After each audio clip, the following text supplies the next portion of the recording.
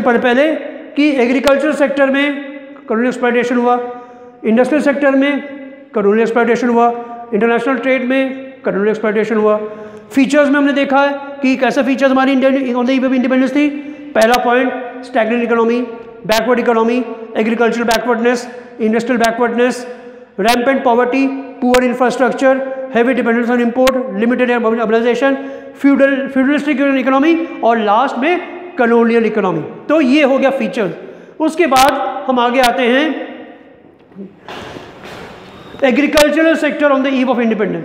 कृषि क्षेत्र हमको कैसा था जब हम स्वाधीनता इंडिपेंडेंस। पहला पॉइंट लो प्रोडक्शन और पॉवर्टी प्रोडक्टिविटी, न पैदावार हुआ कृषि क्षेत्र में, न कोई इन्वेस्टमेंट हुआ, न कोई देखभाल हुई, वैसे कि वैसे ही सत्यानाश हो गया, चौपट हो गया हमारा कृषि क्षेत्र भी। जैसे कि आगे इंडस्ट्री हुआ उसी तरह हमारा कृषि क्षेत्र भी प्रभावित हुआ। लो प्रोडक्शन और productivity, high degree of uncertainty of weather, कोई वहाँ पे इन्वेस्टमेंट नहीं, कोई इरिगेशन फैसिलिटी नहीं, कुछ नहीं, खाली वेदर पे डिपेंडेंट कि बारिश होगी तो पानी मिलेगा, नहीं तो नहीं मिलेगा। तो high degree of uncertainty of weather.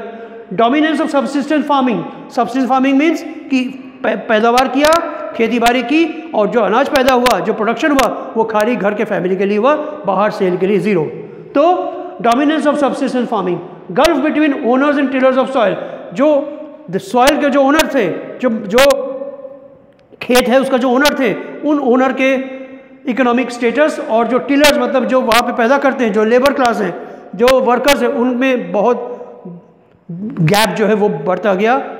Land revenue system under British राज, ये सबसे बड़ा इंपॉर्टेंट ये है, ब्रिटिश राज में जो लैंड रेवेन्यू सिस्टम था वो भी कहीं बहुत ज़्यादा कहीं हद तक जिम्मेदार है एग्रीकल्चर सेक्टर की तबाही के लिए। Forced commercialisation of agriculture, agriculture क्षेत्र में को कमर्शियलाइज किया गया। एग्रीकल्चर क्षेत्र में जो कैश क्रॉप्स लगाने की बात हुई उसमें भी ज़बरदस्ती जो है इंडिगो पैदा किया गया, नील की खेती, वो भी कहीं ना कहीं एग्रीकल्चर सेक्टर को चौपट करने में बहुत भूमिका अदा की। तो agriculture sector on the eve of independence, पहला point low production and productivity, high degree of uncertainty of weather, dominance of subsistence farming, gulf between owners and tillers of soil, small and fragmented holdings, land revenue system and forced कम्युनाइजेशन of agriculture. अब industrial sector में आइए। Industrial sector में क्या है कि पहला point handicrafts को चौपट कर दिया। जो हमारी हैंडीक्राफ्ट्स थी, हथकरघा उद्योग, वो एक बहुत बड़ा उद्योग था और अच्छी खासी चल रही थी। तो उन्होंने कहा सबसे पहले टारगेट करो हैंडीक्राफ्ट्स को, उसको रुइन करो, चौपट करो।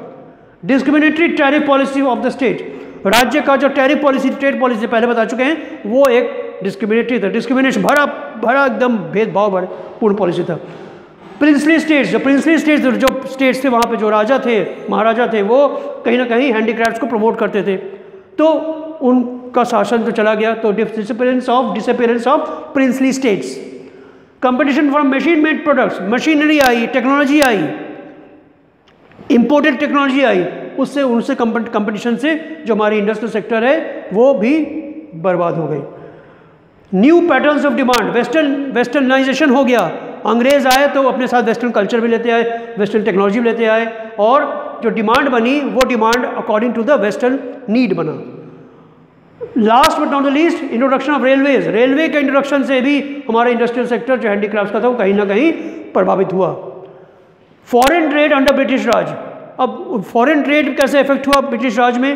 पहला point, net exporter of primary products and importer of finished goods. पहला point, net exporter of primary products, primary products जो थे उसका जो उनका जो एक्सपोर्टर था वो भी एक्सपोर्टर भी फेवरेबल किया करते थे according to the British system. Importing भी, इंपोर्ट्स भी ऑफ फिनिश्ड गुड, वो भी जैसे होता था according to the British goods होता था, राज होता था। Monopoly control of India's foreign trade, India का फॉरेन ट्रेड है वो भी अकॉर्डिंग एक मोनोपोली था, एक कंट्रोल था, किसका? ब्रिटिश कंट्रोल था। सरप्लस ट्रेड होता था वहाँ पे, बिजनेस सरप्लस ट्रेड होती थी, लेकिन जो बेनिफिट्स है वो बेनिफिट्स ब्रिटिश के लिए है। तो ये वीडियो में आपने देखा कि कैसे कॉलोनियल एक्सप्लॉयटेशन होता था, कैसे कैसे, उसके बाद फीचर्स, उसके बाद एग्रीकल्चर सेक्टर में क्या, इंडस्ट्रियल में क्या, फॉरेन ट्रेड में। ये पार्ट ए है इस वीडियो का, पार्ट बी भी कंटिन्यूएशन में है, तो देखते रहिए और एंजॉय करते रहिए। Thank you so much. और पीपीटी आपके प्रोवाइड किया गया हुआ है, उसको भी ध्यान से देखिएगा, बुक्स भी देखते रहिएगा। Thank you so much.